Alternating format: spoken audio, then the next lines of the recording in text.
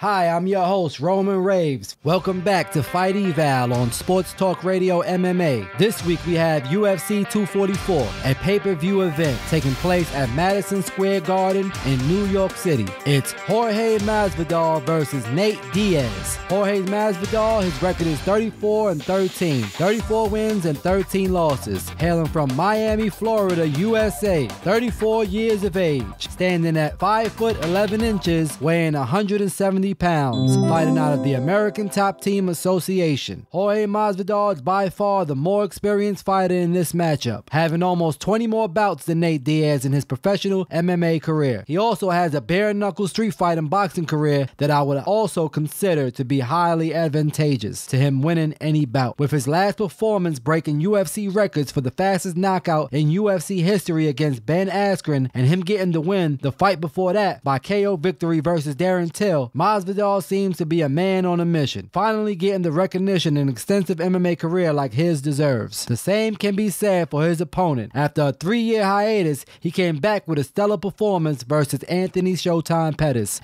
I'm not surprised, motherfuckers. And restored that loving feeling with his adoring fans. Gamebred's challenger for the BMF in the Game title match is none other than Senior Badass himself, Nate Diaz. Nate Diaz, his record is 20-11, 20 wins and 11 losses. Hailing from Stockton, California, USA, 34 years of age, standing at 6 feet tall, weighing 170 pounds, fighting out of Cesar Gracie Fight Team Association. Best known for his don't give a f attitude, Nate Diaz is no stranger to war in that octagon, most recently with Showtime Pettis and the legendary rivalry he had between him and the former champ, the notorious Conor McGregor. Needless to say, these are some bad hombres. We have some bad hombres here. Even Combate America fans are gonna love to see this one, as two of the most famous Latino fighters in the world coming from Cuban and Mexican descent will be entering that octagon for the first ever official baddest motherfucker in the Game title match. Nate Diaz poses a real threat to Gamebred. He never gives up. His resilient fighting style and incredible stamina will definitely be a problem. Not to mention he has excellent jiu-jitsu and is always looking for the submission. Comparing the two, Nate Diaz is a southpaw and Jorge Masvidal is an orthodox fighter. Sometimes that could be trouble. Sometimes the southpaw gets that edge, but you know, it's fairly debatable depending who you ask. And Nate Diaz has a 2-inch reach, which he does look a lot taller than Jorge Masvidal. That could play a factor in this fight matchup. They're both the same age at 34 years old. Jorge Masvidal actually turns 35 this month, basically a week after the fight. That's basically evenly matched up as well. Where Jorge Masvidal exceeds Nate Diaz's skill set is in his takedown defense. His takedown defense percentage is 77%, while Nate Diaz is only 42%. Surprisingly, he also has a higher takedown accuracy at 58%, while Nate Diaz is 31%. But regardless, I don't think he wants to go on the ground with Nate Diaz, being that Nate Diaz is pretty much a submission artist. Even though he loves to stand and bang, if he gets you on the ground, you're in for a quick trip back to the locker room. Loser! If you plan on betting for this matchup, as of today, they have Jorge Masvidal for -120 and Nate Diaz for -110 at the money line. The overall consensus is Jorge Masvidal -170 and Nate Diaz +140. Although I love both of these fighters, somebody has to win, and I think that'll be Jorge Masvidal, the Gamebred fighter. I believe his technical skill set is gonna etch out over Nate Diaz. This fight is really gonna be a fighter's fight to watch. If you love MMA, this fight is for you.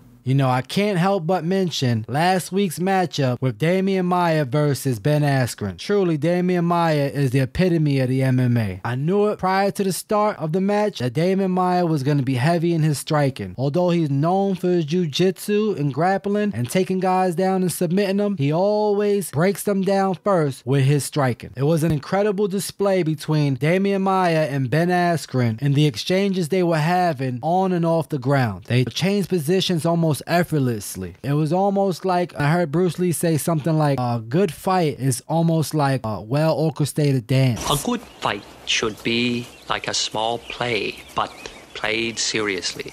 You know, it almost seems effortlessly. It almost seemed like you planned it. And that's how that fight looked. It was a great performance of MMA. It really was mixed martial arts. Who would have thought that these guys would be standing and banging for so long? I knew Demian Maia was going to use his striking, but I didn't know they were going to be in all-out slugfest. And then when they got on the ground, it was even more incredible because of the way they were, you know, going from one position to the next, countering, trying to get submissions, breaking out of submissions, transferring rolls. It was so great. And then it didn't look like people were overusing their skill sets. Like, you know, sometimes guys get on the ground and they try to get you, but they can't, and they waste a lot of energy, and then they finally get back up. It wasn't like that with these two guys. It was like they got in, they tried to do what they wanted to do, and if it didn't work, they got out and got right back on their feet and tried something new and came about it a different way. And that was for both of these fighters. So I kind of give a hats off to both of them, Demian Maia and Ben Askren. They really put on an excellent performance. You know, a lot of guys probably don't like Ben Askren, especially after the losses he took and all the trash talking he does. But to me, I think this is a valuable learning lesson for Ben Askren. The first fight he fought was Robbie Lawler. Brutal guy, great striker. Gave Askren a run for his money, almost took Askren out, and Ben Askren managed to prevail. Then he fought Jorge Masvidal, which is the headliner for this matchup, and he turned around and took an awful loss with that knee to the head that put him out. And then finally, he just lost to a fellow grappler, one of the greatest in the game, if not the greatest in the game, Demian Maia. So this is a lot of experience. He's fought 3 of the best guys in the UFC, and this is a whole lot of experience for Ben Askren. If he could turn around and take these losses and turn around and add a good striking game, or at least some type of better striking game to his wrestling, he might be able to become a better fighter than he has ever been in the UFC, or probably in his whole professional MMA career. Because let's face it, he came from different promotions and he was one of the kings over there. He was unbeaten. He came to the UFC with some of the best fighters in the world, and you see how the wins and losses are occurring now. So it happens to everybody. People take losses, people take wins. It's the way you bounce back and use what you've been through to go ahead and propel yourself to the next level. Him being a champion in one promotions and coming here, hopefully he's able to use these experiences he's had and helps him get back in the game and in the runnings. Because whether we like it or not, Ben Askren is a big name in the UFC right now. If he could get back on his win streak horse, might be able to make a name for himself. Now, the thing I definitely got to note is Demian Maia turned around at the end of his matchup with Ben Askren after giving kudos to Ben Askren and, you know, thanking everybody he had to thank. He turned around and said he's very excited for the BMF title match between Jorge Masvidal and Nate Diaz. He said hopefully one day they could do a title match similar to that for grapplers. And I thought that was a great idea because, you know, sometimes these great fighters just don't get a chance to become champion. Like, you know, they just don't make it to become the champion, but they are the greatest at what they do, whether it's striking or grappling. That's the main things in this sport, other than maybe an entertainment belt,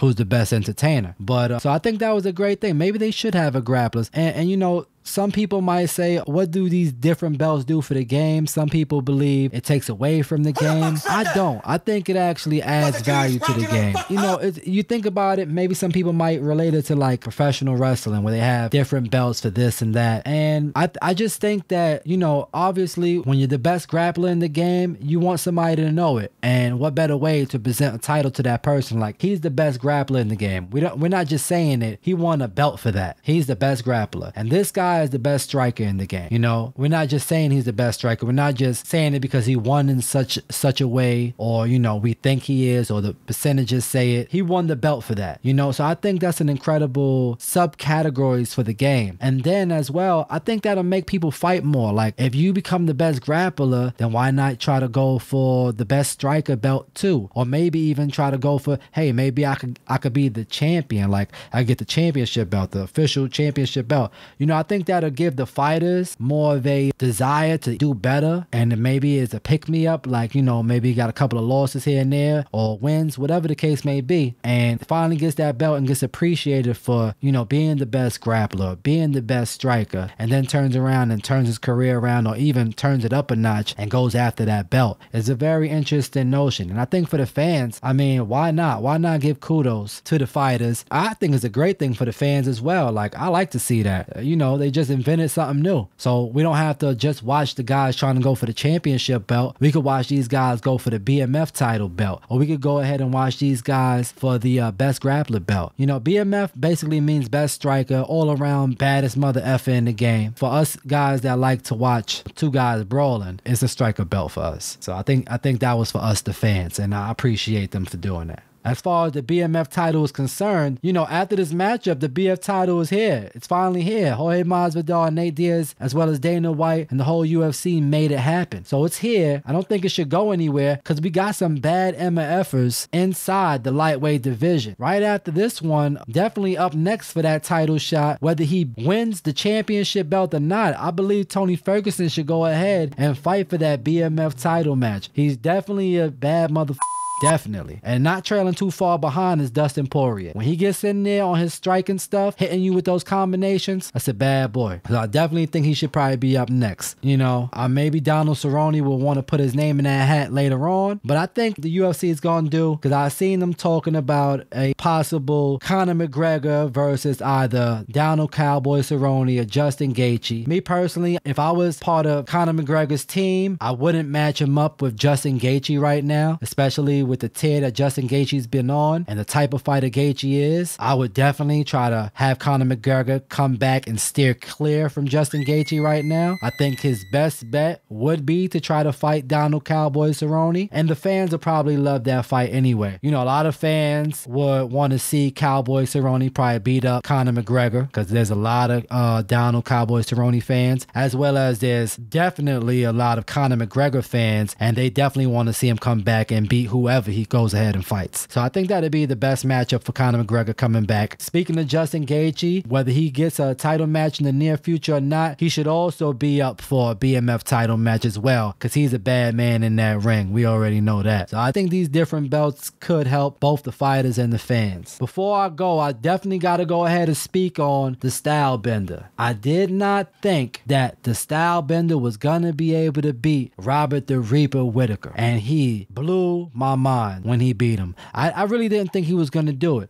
I didn't think he was, to be honest with you, I didn't think he was going to win his last 3 fights. I didn't think he was going to beat Anderson Silva. He did. I didn't think he was going to beat Kelvin Gastelum. He did. And I definitely didn't think he was going to beat Robert Whittaker, and he did. I was a loyal fan of Robert Whittaker's. I'm still a fan of Robert Whittaker's. I was a loyal fan as far as believing that he was going to stay the champion, and I didn't think anybody was going to dethrone him. The style bender, I got to give hats off to him. I definitely said it, if you caught my last podcast, you definitely heard me say I don't think he's going to be able to do it, but if he does it, I definitely got to go ahead and speak on it. So I'm speaking about it now. I didn't think he was going to do it, and he did it. He surely proved me wrong, and I'm definitely man enough to say that. He's made me a fan, because, you know, as much I was trying to hold out on being a fan of the style bender, Israel Adesanya, I have to be a fan now. Like, it's no way. Like, he's done it. He's undefeated. What is there more to say? He's an undefeated fighter. He's done kickboxing, boxing, you name it. He's come to the UFC, ran through everybody he's fought against. He staked his claim as a champion, and now that he's champion, guys, if whoever was not believing him, I'm telling you, I wasn't believing he was going to do it either, but I believe now. I'm definitely a believer. I believe Stylebender is probably going to be the champion for a while. I don't know who's going to be able to take Stylebender out. He's just that good. His movements, he's so quick. What else can you say? He's a beast in there. To see him lose ever in the near future, man, somebody's going to have a lucky night if they do that, because I don't see it happening. So hats off to you, Stylebender. I hope you enjoy your championship and go ahead and get many, many more wins, and I will never doubt you again, definitely.